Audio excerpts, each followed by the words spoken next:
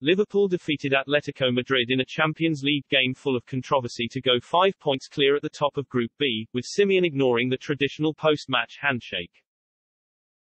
Diego Simeone has been blasted for being cowardly and petty after shunning Jurgen Klopp's offer of a handshake following Liverpool's Champions League win over Atletico Madrid.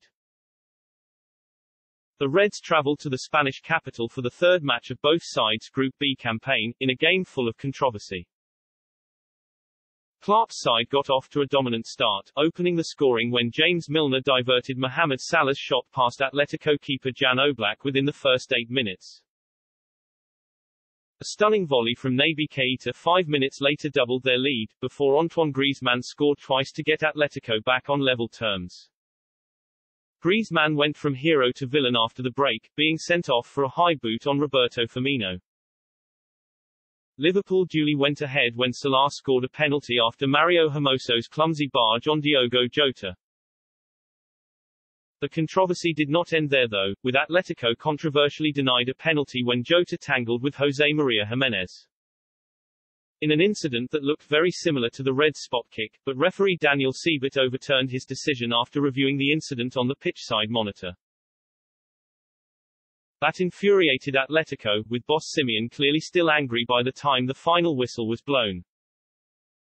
The Argentine snubbed the traditional post-match handshake with opposite number Klopp and instead sprinted down the tunnel at the Wanda Metropolitano. Simeone's early exit left Klopp confused, with the German berating an Atletico official and clearly waving his finger at his snub. The Atletico boss has now been blasted for his decision to avoid Klopp, with former Manchester City star Joleon Lescott branding him cowardly. That infuriated Atletico, with boss Simeone clearly still angry by the time the final whistle was blown. The Argentine snubbed the traditional post-match handshake with opposite number Klopp and instead sprinted down the tunnel at the Wanda Metropolitano. Simeone's early exit left Klopp confused, with the German berating an Atletico official and clearly waving his finger at his snub.